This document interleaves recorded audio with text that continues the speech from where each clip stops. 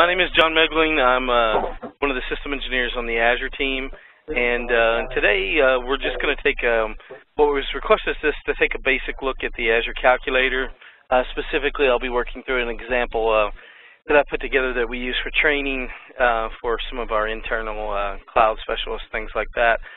So hope you'll find that helpful. And we'll take a look at Azure backup pricing, and then a quick look at Azure site recovery. The thing to remember is, again, this is kind of a 101 kind of thing as far as the calculator goes. If you've used the calculator a lot, there may be some stuff that we'll go over that will help you out.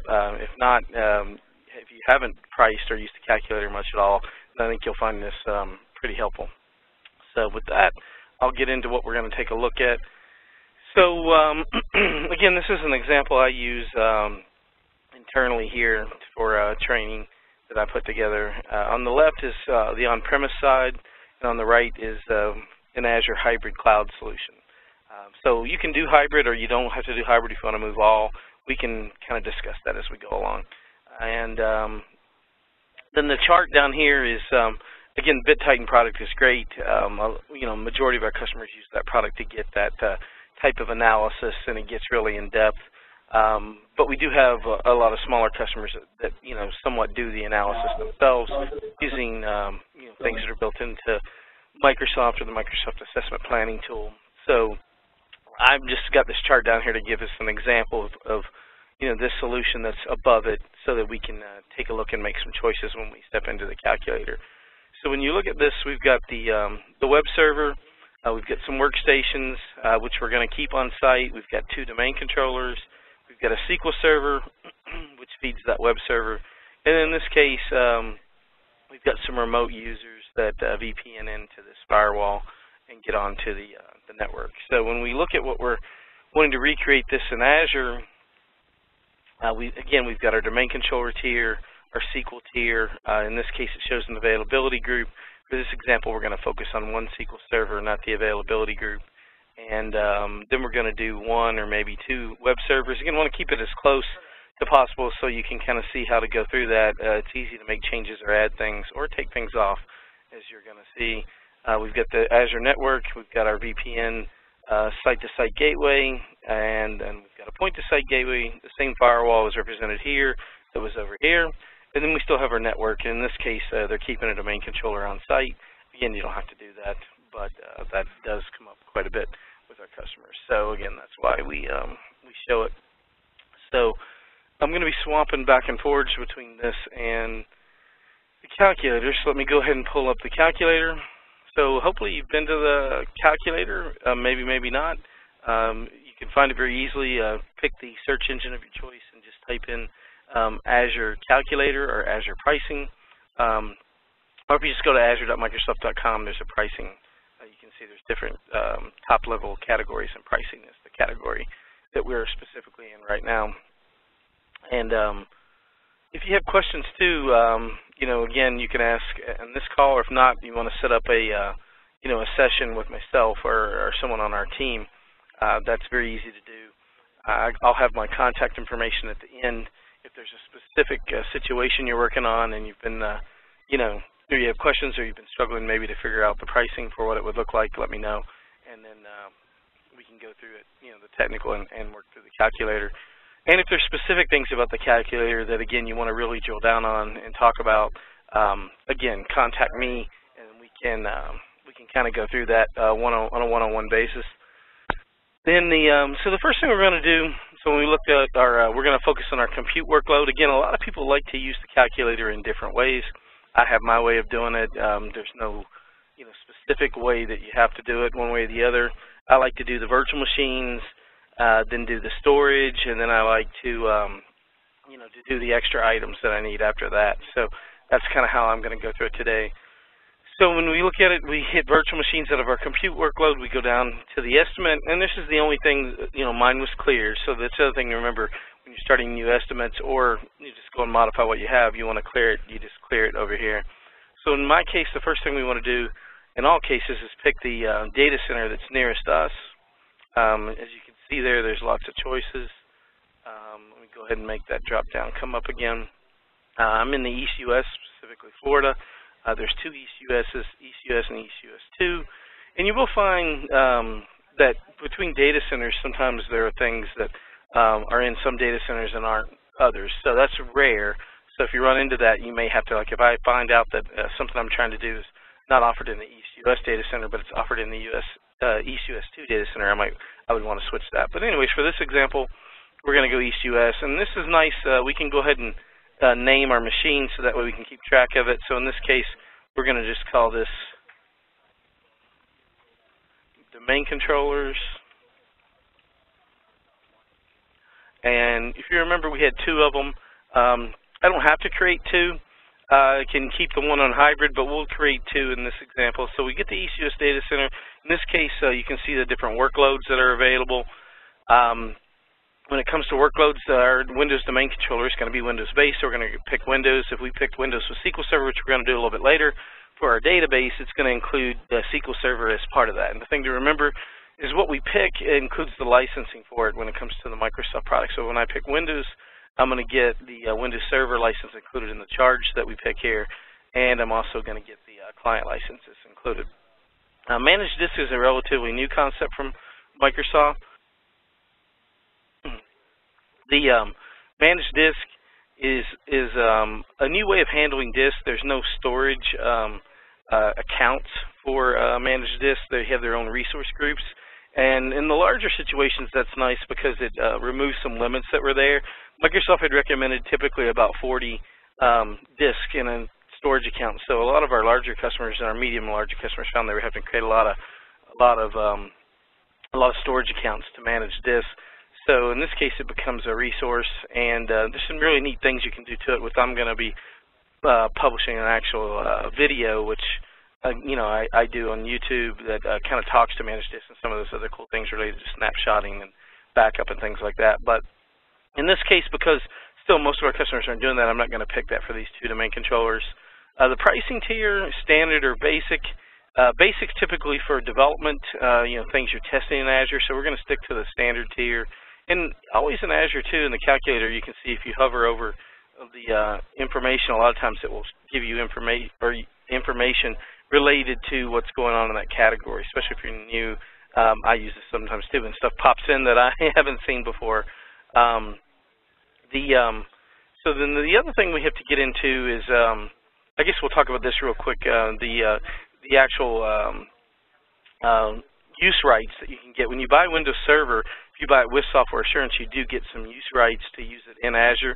Specifically, Data Center lets you use it on site and in Azure, and you get some capacity there. So that's where they're talking about you may be able to bring your license with you. It's a software assurance benefit. So if you have questions about that, again, I'll have our slide at the end that has our sales team on it, and or you can contact me and we can talk about what those usage benefits may be for your customers. So the next thing we're going to do is the size of the machine. You can see it starts at the A series and gets into the D series, and then there's version 2s of different things. So Ds are always a little faster than As. So sometimes if it costs the same, you want to go in the D series. I tend to build most things in the D series. There's nothing wrong with the A series, though. A lot of our customers use those, and we do recommend the A series also. The thing to remember, I'm going to show you this about VM sizes. So, and again, if you want it, I've got a document that outlines these links that has this information. If that's something you're interested in receiving, you can email me, and I'll have my email address at the end, and I can get that document with all those links to you. But you can see general purpose workloads, which is what we're working with today, the D series, A series, the FF series, lots of different series of virtual machines. And even if we're doing some high-end video, we get down into some of these heavy graphic, VMs that are in V and in C series. But the 98% of what we do is in the D and the A series, and you can click into that, and it'll give you another rundown of what these series of machines look like and things like that. So there's a lot of information out there, which is a good thing. So I'm going to switch back over to the calculator. So actually, I'm going to switch to the PowerPoint. So when we look, our domain controllers, they're both one CPU, one's 8 gig, one's 14 gig. And you can see the utilization. Again, this would be an overall utilization. It's not specific to memory or CPU. CPU or anything like that. Just overall utilization of the machine for this example, so we can kind of go through it. We can see the first one is not heavily utilized. The second one is also our file server, so it's more utilized and requires a little more storage. So we'll just focus on this first one to start with.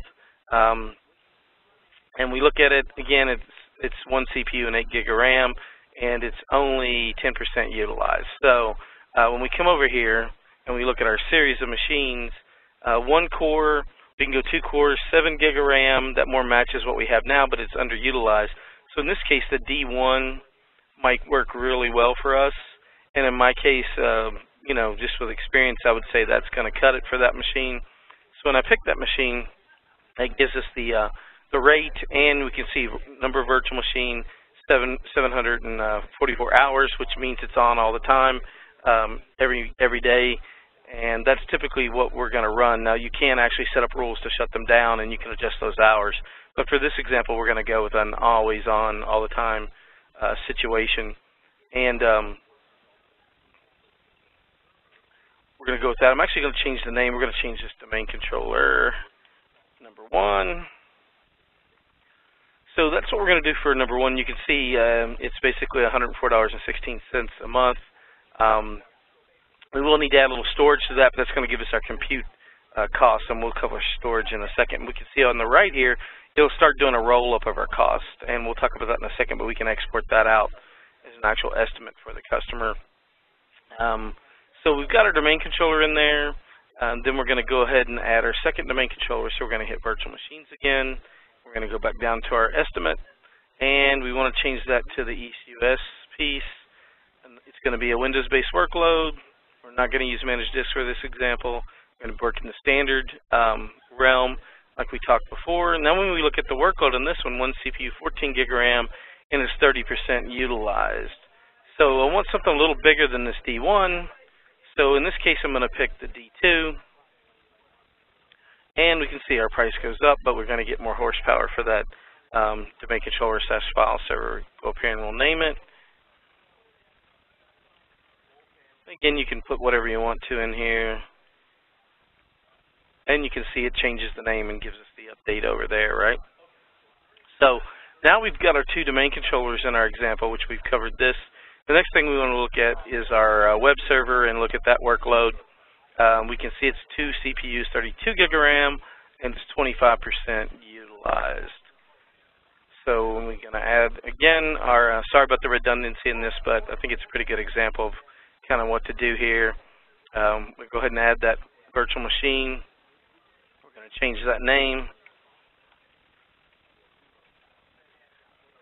So we know we have a description for it as it builds it over there. Go for our EastUS, where it's a Windows-based web server. Again, we're in the standard tier. And it had 2 CPUs and 14 gig of RAM. In this case, I could go over, you know, well, not say over, but I could get closer to what it is by going 8 cores and 28 gig of RAM in the D series. Let's look at the A series and see what we have up here. 2 cores, 14, or 4 cores.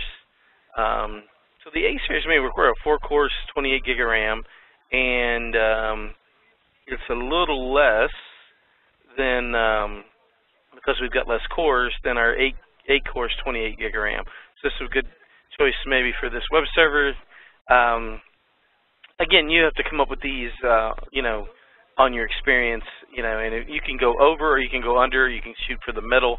Again, based on utilization, things like that, you want to look into that. So we've got our machine there, and we've got one of those machines, again, running all the time. So it's going to give us our total for that web server. And again, we can always modify that. The thing to remember, too, is it's scalable, right? So if we pick a 4-core, you know, machine in A6 right now, later, if we see that it's not being utilized fully, we could always back that down to something less than what we have, right? So we are going to have to work within the parameters that are provided here. So that's another thing to keep in mind. So when we look at it, we've got our 2 domain controllers, our web server built, and the next thing we want to build is our database server.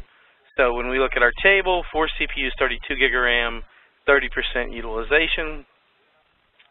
So that's something we want to keep in mind as we're adding this workload. Sorry about that. Let's go down here. Again, we're going to pick our regions. In this case, if we had software assurance on our SQL Server, we could bring our own licensing. But most of our customers, there's quite a few that do have software assurance for SQL Server, but there's plenty that don't, especially on the smaller side, which this example covers. So in this case, we're going to pick the Windows Server with the SQL Server. And in our case, we have different workloads, Enterprise Standard or Web. For our application, the Standard Edition is going to work fine. And in this case, we're going to go ahead and pick the Manage Disk option because that's going to give us some nice flexibility there regarding the storage. And we're going to look at the premium disk. In this case, we're going to pick a P20 because when we go back and look, we need 500 gig of storage for that SQL Server, for that database. So when we look at our Manage Disk options, we have P series and S series. S series are going to be based on regular mechanical HDD drives, and the SSD drives are going to be the premium series. So, we want this database to work really well, so we're going to pick the P20 there to give us at least 500 gig. And we need to modify this for one of those. So when we look at our machine, just to bounce back to even remind myself, 4 CPUs and 32 gig of RAM, 30% utilized. So in this case, again, A or D series. I like this 8-core 28 gig. It's not a bad option. Again, maybe we don't need that much. Let's look at the A series. There's our 4-core 28 gig. Let's pick that guy. And you can see it gives us our total. Thing to remember, too, is this includes all the licensing for the Windows Server and the SQL Server. So that's all built into that cost that comes up in that monthly piece there. So if we look at our roll-up piece over here, we've got our domain controllers, our web server, and we want to rename that because it just says virtual machines. We're going to change that to SQL Server. Sorry about that. There we go. So at this point, we've got our virtual workloads created, and we're at 1592.93. If we wanted to add more, if we thought, well, maybe we can scale this down, go with a smaller machine and have 2 of them, we could definitely make that choice and just simply change the number here, and it would, make the associated change for us.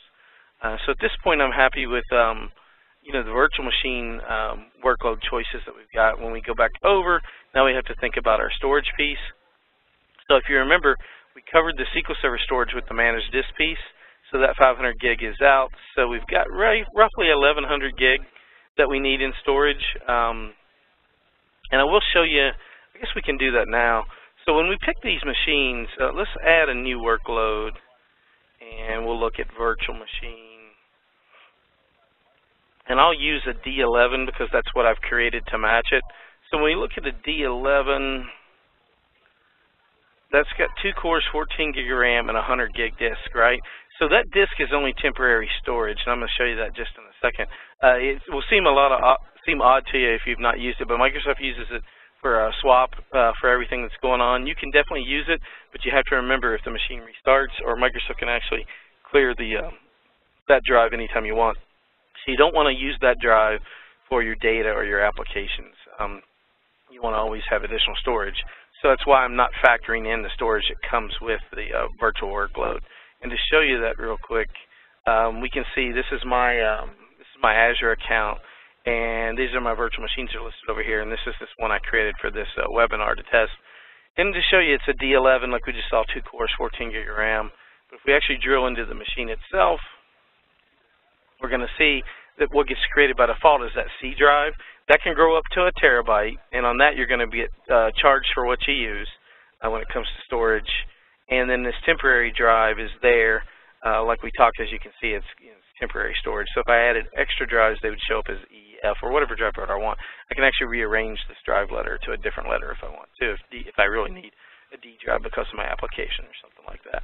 So I just wanted to show you that. A lot of folks get confused by that when they're doing the pricing because they include disk storage in that amount, right? So we don't want to do that. I'm going to go ahead and get rid of that machine. And we talked about it, taking out the, oops, sorry about that. Back over taking out the 500 we already got in the managed disk, again, we're left with roughly a terabyte, 1.1 terabyte to look at storage cost. So when we hit our add items, we're going to go to our storage section, and we're going to hit storage, and we're going to hit view estimate. And like always, we want to change our region. And then we have some choices here. Depending on what we're going to do, again, there's the managed disk choice that we picked earlier. All virtual machines, you want to use page, blob, and disk. So in this case, this is all virtual machine storage. If we had other things going on, like we wanted just a basic file storage piece that we wanted to maybe use like a net use command and map it into servers, that would be a different option. But for these virtual machines that we need this 1.1 terabyte, we're going to go with page, blob, and disk because that's all it's going to let us use when you're looking at that. So that's another thing just to keep in mind, page, blob, and disk when you're designing storage for virtual machines, which is what we're doing here, right? So we're going to keep the name storage. If you like to do one of these for every server, again, I've seen people do that, but I do it collectively, right? So there's different storage types, basic and premium. I know I said standard and premium. It's the same model. Just, they use S's in the managed disk. But basically, basic disks, again, are HDD-based, and premium are SSD-based. So in this case, I think basic storage will work for this environment that I'm working on. If I want to store, local redundant storage stores it 3 times in the data center, in this case the East US data center. If I choose global redundant storage, which is a smart choice, most of our customers go that route. It keeps it the same 3 copies, but it also puts a copy in a data center at least 400 miles away. That way, if I have an outage of the data center for any reason, I still have access to my data. So in this case, we'll just actually we'll keep it at gigabytes, and we'll just round it up to 1200. And or actually, we can keep it exactly the same. Sorry. So we had 1.1 terabyte. That's going to be 1100 gig, and you can see global redundant storage. It's going to cost us $103.36. It adds that in totals again for us. Storage transactions basically, or anything that transaction-based related to storage, so any grabbing of information, storing, retrieving, that kind of thing. You can see 1 unit is super cheap, and it gets us like 10,000 transactions. So a lot of times, I've seen customers do different things, but a lot of times we'll put like 100 in here just to have a large number of transactions, and you can see it. The expense of it, it's relatively minimal, right? Actually, it's super minimal. But anyways, when you look at managed disk, because I chose premium disk, storage transactions, there's no charge for those, right? So if I went to standard, then there could be some extra charges for storage transactions. Again, sorry to bounce around a little bit for you, just trying to explain what's going on. So you can see at this point, we've got all our virtual machines, and we've got our storage, and we've got our total. So if we look back to our example, we've got almost everything covered that we want there. Again, I'm doing this a little different than this example shows. I'm not doing the second SQL server, and I'm not doing the second web server. If I wanted to do the second web server, it's not a problem. We could do that and do like a scale set. In the calculator itself, when you look at the add item section or the compute workload, it's the scale sets. But it's not going to look any different than what we've already done before. So we could always just change our number of web servers as we need them. So when we look at our diagram, we've got all this infrastructure already priced out. Now we need to look at this VPN gateway that we're going to need to get our clients, and also have our on-site domain controller connected into our domain controllers in Azure. And if we did the hybrid environment, we might want to drop one of those domain controllers. It could be redundant. But again, a lot of people like to have 2 of them, that way. So when we look at the networking section, if we needed public IP addresses, we could pick here. In this solution, we don't. I can go back to that in a second. We can take a look at that part of the calculator. But the thing I'm going to focus on right now is the VPN gateway. So we're going to go ahead and add that and hit View Estimate. So our region in this case populates for us. There's some choices here: basic, standard, high performance, ultra high performance. Most of our customers use the standard VPN. The basic and the standard, basic is static routing, standard does dynamic routing. Then high performance and ultra high performance is 200 megabits a second for the high level, and then standard VPN have the same speed rate, which is 100 megabits per second. Again, you really want to check your router and make sure it supports that. Microsoft maintains a list of supported VPN devices, which I can, again, send to you in the document. I have that link in there.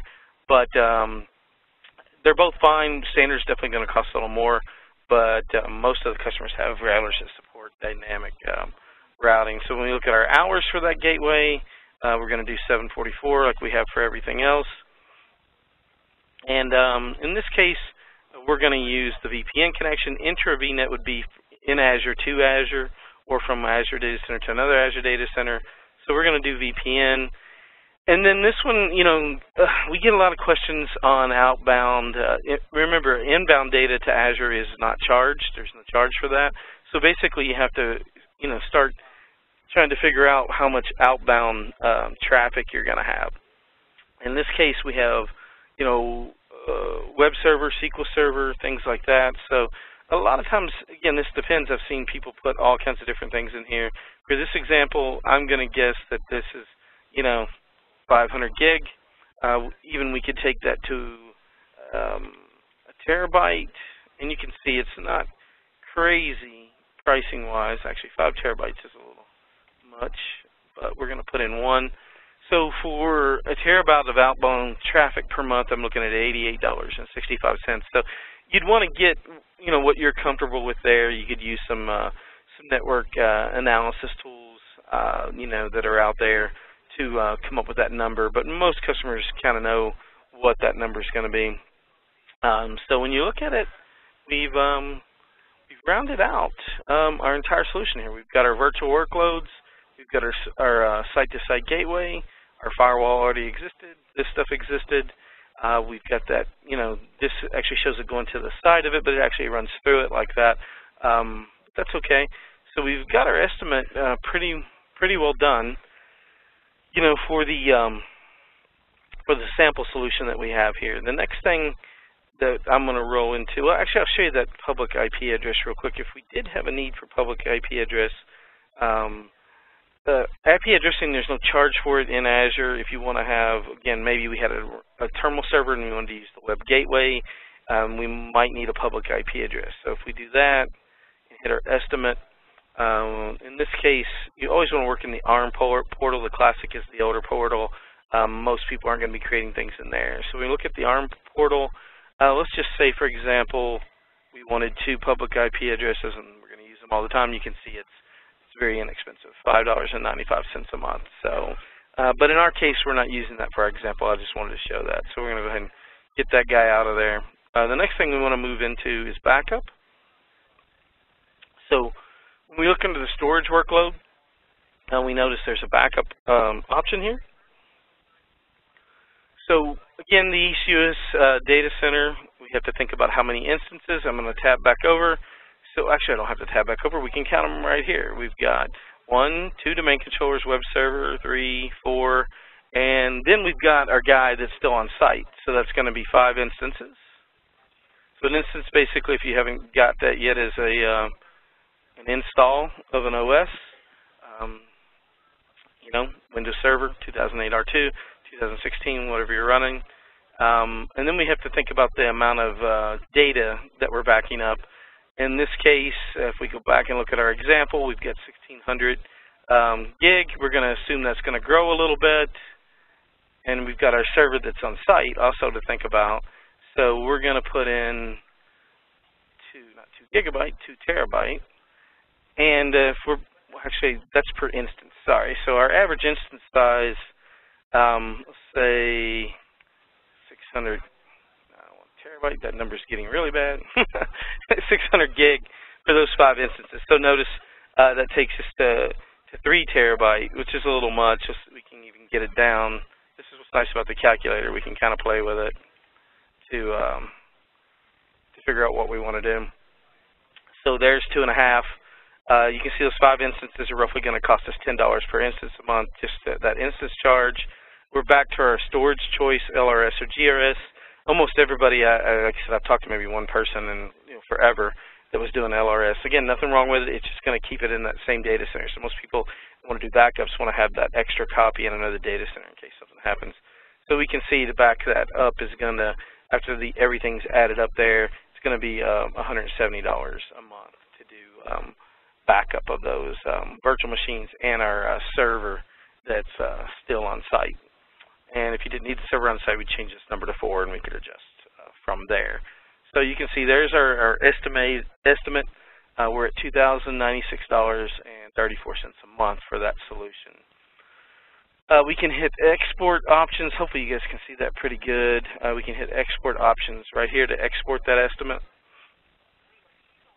And we'll go ahead and it'll bring it up in Excel for us. We want to, enable the editing of the product, and then we'll make it a little bigger here so you guys can see what's going on.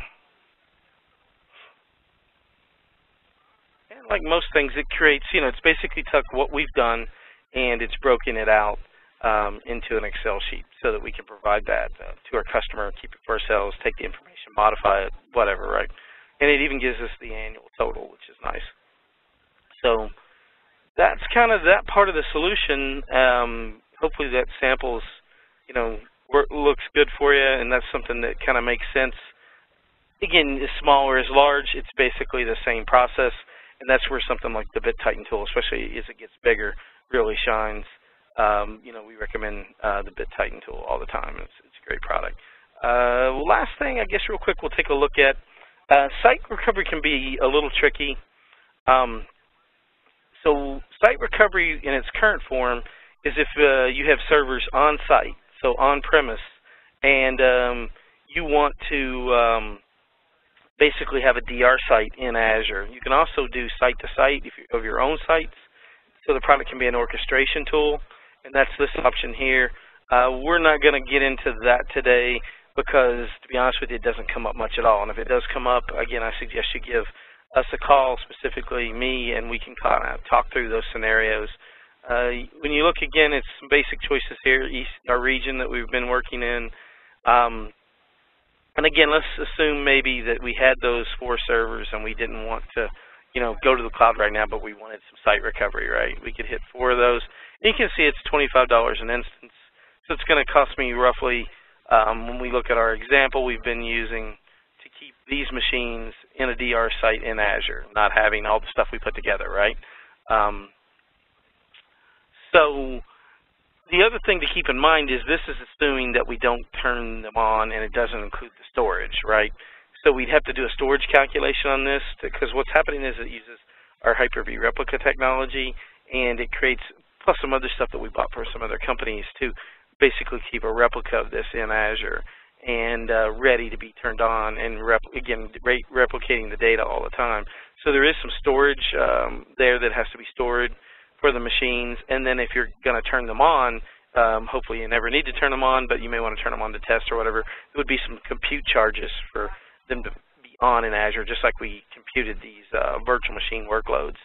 So the site recovery ones are a little bit tricky, and the calculator doesn't cover the entire cost of that. So again, work with us. I'm familiar with this, and I can definitely help you through these types of situations. And I guess with that, I don't really have anything else. Again, I want to thank you guys all for attending. This is the slide I was telling you about. Our sales team, 800-237-8931. 8031 is the main number extension there. And then option 1 is our is that team. And then myself, that's me, John, and SEMSFTBO at techdata.com. So BO is back office. So if you guys have anybody been around doing this as long as I have, this is my 25th year here. 24 is the Microsoft person. If you remember the back office products. Anyways, enough of the nostalgia there, I guess. That's why that exists in that way. Then there's also Renee. Renee's our architect. He's on the road a lot, so I definitely use me as the first line of contact. And then Renee's a great guy too, and he definitely helps out our Azure customers also. So with that, that's all I had.